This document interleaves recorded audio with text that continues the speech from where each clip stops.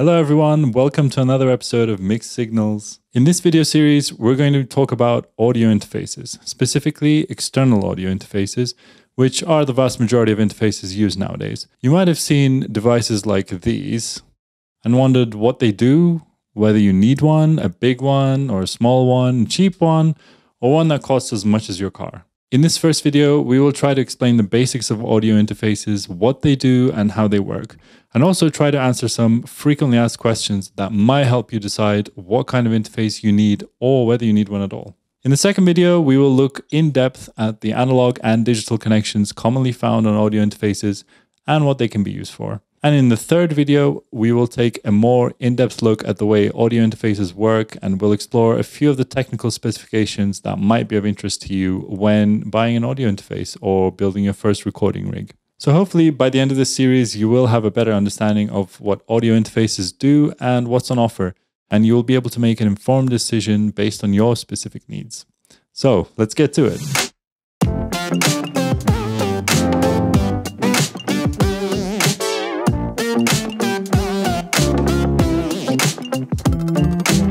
So, as the name heavily implies, an audio interface is a device that helps your computer interface, or in other words, communicate with external analog and digital audio gear, be that mics, guitars, speakers, synthesizers, effects, mixing desks, headphones, you name it. If all these functions sound familiar and unremarkable to you, you are right, because audio interface is just a new fancy title for good old sound cards. You might have noticed that most of the devices that we interact with on a daily basis, such as computers, mobile phones, TVs, smart speakers, to name a few, already provide some of that functionality. All of these devices have specialized audio interfaces built into them to help them interface with each other and the outside world. But in our video series, we will be talking about dedicated external recording audio interfaces, which tend to have much better specs, a variety of connections, and can be used for high quality recording and playback.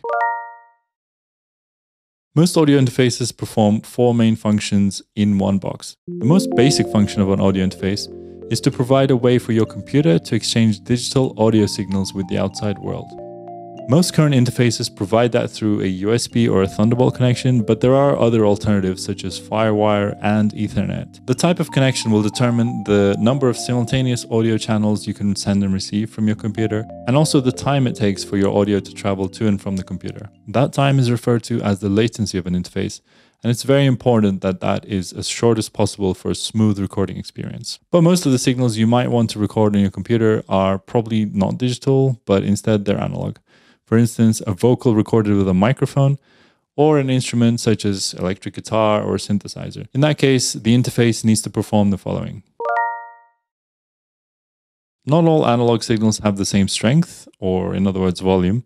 The standard signal level used in professional recording equipment is referred to as line level. Line level signals are produced by most pro mixers, outboard gear, and synthesizers. Microphones and certain passive instruments, such as electric guitars and basses, produce signals that are much quieter than line level. So the audio interface needs to preamplify these signals to raise them to a usable line level.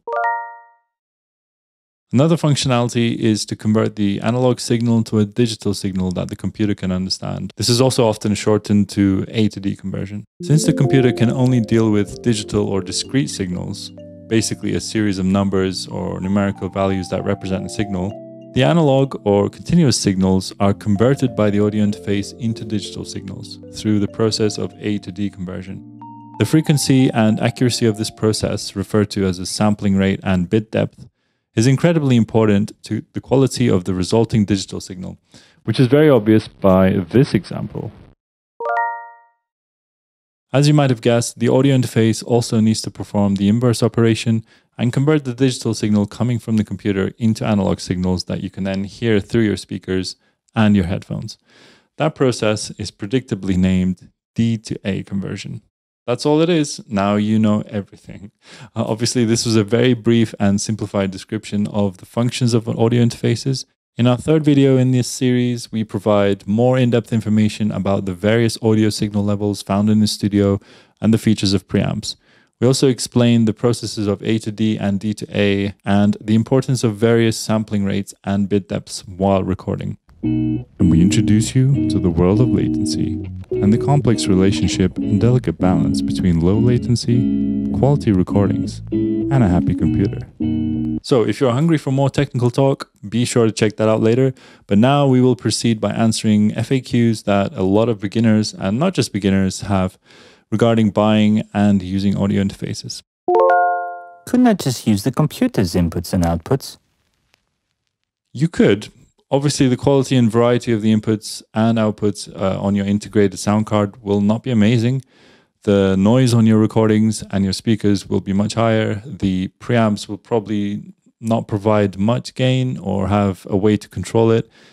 And it will probably be impossible to record multiple sources at once and monitor through many different speakers and headphones simultaneously. Having said that, do I absolutely definitely need an audio interface if I want to record, stream, or podcast with a USB mic?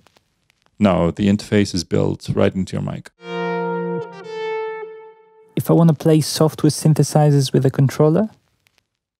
No, especially on macOS, there should be no problems.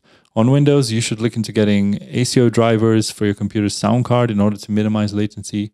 If you want to play live though, it would probably be better to have an interface with balanced outputs to have low noise and provide better connections to the front of house mixer. If I want to record my guitar directly or through some analog effects pedals? Definitely yes. You need to provide a high impedance instrument connection to your guitar setup. Otherwise, your tone will suffer the dreaded effects of tone sucking, which sucks. More on that on our third video. If I have a synthesizer or a guitar pedal board that has an audio over USB feature? Basically, that means it has an audio interface built in, so no, you don't need one. Do I need many inputs? Well, are you planning on recording many channels simultaneously? Then yes, definitely. Another reason to consider having a lot of inputs on your interface is having everything always hooked up to your system and having the preamps and levels set up accordingly so that when you want to record or play, you don't need to connect or adjust anything. Everything has its own dedicated channel, its own settings, and is always ready to record. On the other hand, if you're only recording a few things at a time and you can be bothered to adjust the settings of the channels and connecting things when you need them, then you might find that even 2 channels are more than enough. From my experience though, the more inputs, the more flexibility, expandability, and faster workflow, especially when you're in the zone creatively and you don't want to have to mess around with connections and preamp levels. Do I need many outputs? If you're in a studio environment, consider how many different monitoring systems like speakers, headphones, etc. you want to feed at the same time with different mixes. If you're on your own and only listening through one set of speakers, then maybe 2 outputs are enough. One for the left channel, one for the right channel, obviously. Maybe you're recording a vocalist and you're sending them a mix of the song on their headphones while you're monitoring through your headphones. Then obviously you need 4 outputs. Add some more musicians to that scenario and you can see why more outputs can be very useful. Keep in mind though that a lot of interfaces, it might seem like there are enough outputs in the back and also enough headphone connections. However, it's often the case that the headphone outs are mirroring those outputs at the back. So the interface actually has less independent outputs than it appears to have at first glance. Also, if you're planning to hook up outboard gear to your setup, like an external compressor or an effects unit, you probably need dedicated outputs to accommodate for sending audio to that gear as well. Do I need the digital inputs and outputs? The main reason to have digital ADAT inputs and outputs on your interface is to add more input and output channels to your system through external sets of preamps and converters. If you only plan on recording a few channels at a time, maybe a vocal mic and a guitar, and listening through a set of speakers and a pair of headphones, probably having all those digital ins and outs is not a priority or a necessity for you. If you are planning on expanding in the future though, more on that later. I already have the digital inputs and outputs. Is this something I can use them for?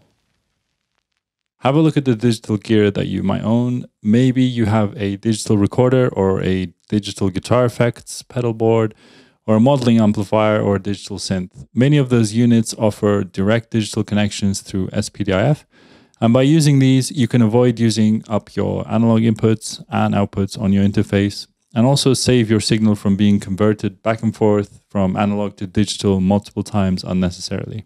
Some interfaces don't have balanced outputs. Do I really need them? Yes, most definitely. Balanced outputs are the professional way to go if you want as little noise as possible in your monitoring environment or when connecting to a PA system in a live situation. So you should strongly consider prioritizing having balanced outputs on your interface. Having said that, the only place where unbalanced connections might still be very common are DJ mixers. So if you're planning on connecting to one, keep that in mind. We talk more in depth about the specifics of balanced versus unbalanced connections in the second video of this series, so check that out for more information. I might want to expand in the future. What are my options? If you want a lot of simultaneous inputs and outputs, the most obvious choice would be an external set of preamps with built-in A to D and D to A. These usually come in sets of 8 and can be easily connected to your interface with 2 optical ADAT cables, giving you access to an extra 8 ins and outs. Another solution, if you are recording things separately, is to connect all your mics and instruments to an analog mixer or a patch bay and connect its outputs to your audio interface, so you can pick which inputs you want to record depending on your needs. Third solution, supported on macOS, is to connect multiple interfaces to your computer and then merge them into an aggregate device through the audio setup menus, so that the computer treats them as one audio interface.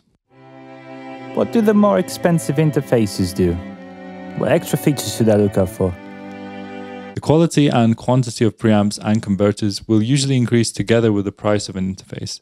More expensive interfaces will feature preamps with less noise and more gain, while adding features such as phantom power for powering condenser mics, pad switches for recording very loud sources, high-pass filtering to remove low-end rumble, and phase inversion for multi-mic setups. You can also find preamps that can change character and provide different flavors of sounds to your input, and preamps that can be remotely controlled and can store settings through apps on your computer or your phone.